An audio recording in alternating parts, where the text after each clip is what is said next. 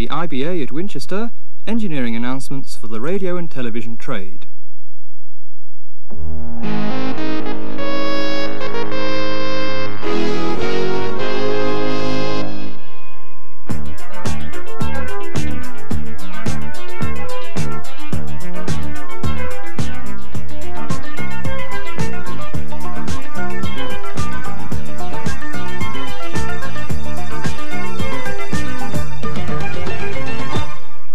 Hello and welcome to the IBA's weekly announcements for the radio and television trade.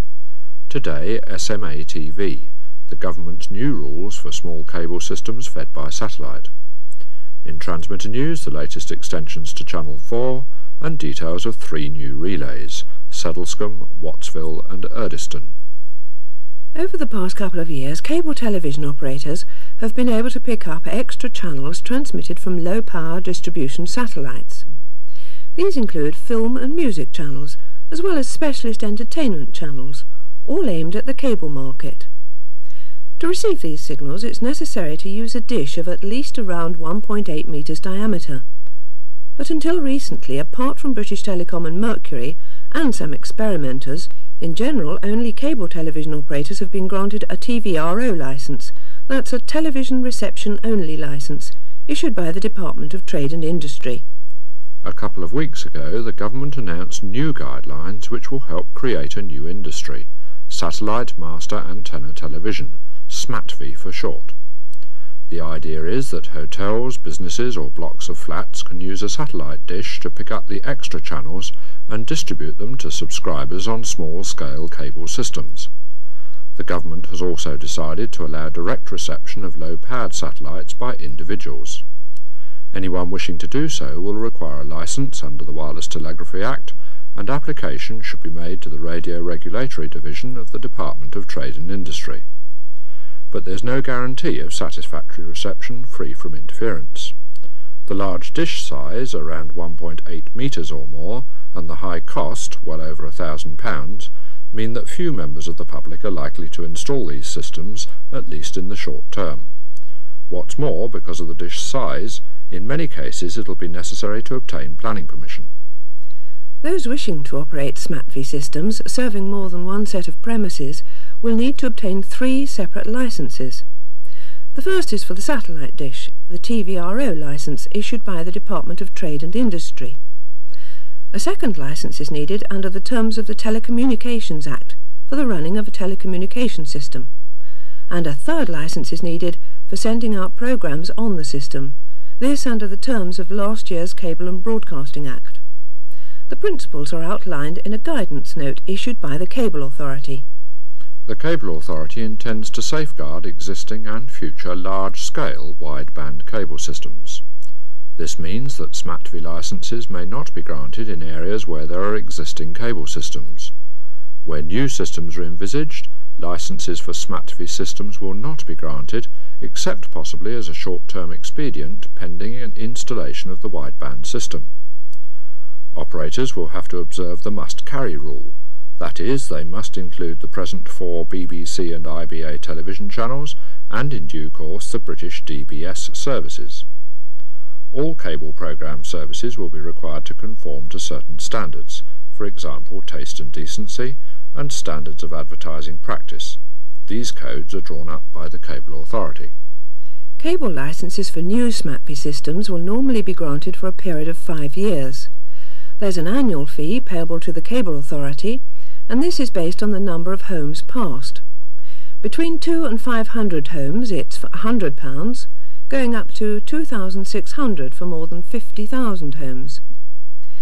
The Cable Authority intends to raise the fees in real terms over the coming years, and have indicated a 25% increase for 1986. The telecommunications licence fees are similar to the cable licence fees. However, there's no fee payable for systems serving a single set of premises. Full details are in the guidance note issued by the Cable Authority. Their address, Gillingham House, 3844 Gillingham Street, London, SW1V 1HU. The telephone number is 01821 6161. That's 01821 821 6161. Transmitter news next, starting with special announcements. In the north, both Pontop Pike and Coldbeck are liable to reduced power and occasional interruptions until the end of July. This is for aerial maintenance. The same applies in the southwest, where Stockland Hill is liable to reduced power and occasional interruptions until mid-July. In Northern Ireland, there's reduced power from both Brocha Mountain and Londonderry for the next couple of weeks. Today, in Plymouth, the North Road relay is liable to interruption until about 1 p.m, and the same will apply again tomorrow and on Thursday. Tomorrow, in Wales, the relay at Llanengen will be off between 9:30 and 5:30 because of work by the Electricity Board. In Scotland, Gartley Moor is liable to reduced power and interruptions mornings only until the 21st of June. In South Wales, Abergavenny is off this morning and tomorrow morning until midday, and on Thursday until 10:30. Tomorrow the relay at Ockham Valley in Tor Bay will be off between 10 and 4. On Thursday morning the relay at Y Ashford will be off between 9 and 11 because of work by the Electricity Board. And the relay at Cirencester is off this morning until about 11. On Thursday in West Yorkshire, Holmfirth will be off between 8:30 and midday, also because of work by the Electricity Board. And in Wales, Bargoed will be off on Thursday between 9:30 and 10:30. Also on Thursday in Sussex, Haywards Heath will be off between 9 and midday for aerial maintenance. On Sunday morning, the relay at Plympton will be off between 9:30 and 10:30 to allow mast lights to be changed. New relays next, starting near Tenbury Wells, where Urdiston is now on the air. This covers about 325 people in Urdiston itself, Stockton-on-Team, Allerton and Stanford Bridge.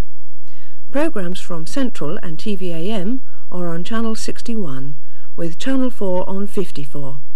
The aerial group is CD, vertically polarised. Urdiston is now on the air. Also on the air in South Wales, near Risca, Wattsville. This covers about 900 people in Wattsville itself and along the valley to the west, including Newtown and some southerly parts of Cross Keys. Also, extra coverage has been added to the north, just east of Cwmcarn. It's in that extra small area that we urge viewers to use the new relay as soon as possible, since reception of other stations could be marred by inter-channel interference now that the new relay is on. HTV Wales and TVAM are on Channel 60, with S4C on 53. Group CD aerials are needed, vertically polarised. Wattsville is now on the air. In East Sussex, a relay for Sedlescombe is hoped to be on the air later in the week. Around 370 people will benefit in and around Sedlescombe. Viewers in the service area receiving signals from Hastings are advised to change over to the new station. To the south, just over 100 people in Kent Street may benefit by using high-gain aerials. Programmes from TVS South East and TVAM will be on Channel 23, with Channel 4 on 30. Group A aerials are needed, vertically polarised. Sedlescombe is due on the air later this week. In Wales, the relays at Machynapa and Trefechan have been delayed a little because of problems with the incoming signal feeds. We hope to have more information next week. Channel 4 next, and 2 more stations now on the air, both in Lancashire. Haslingden on Channel 29 extends coverage to a population of about 22,000. Whitworth on Channel 32 covers 5,500 people. Due towards the end of this week, also in Lancashire, Whalley on Channel 53, covering 4,000 people. And in North London, Chingford on Channel 48, with a population coverage of 3,500. Due later in the month, Ladder Hill, Channel 29, Dalton, Channel 53, and Rose Hearty on Channel 47. That's all for this week. If you have any reception queries, do contact us. Our telephone number is Winchester, that's STD code 0962 822444. Join us again next Tuesday, either at 9:15 or 12:15. From Murray Nicholson and from me, John Lovell, goodbye from Crawley Court.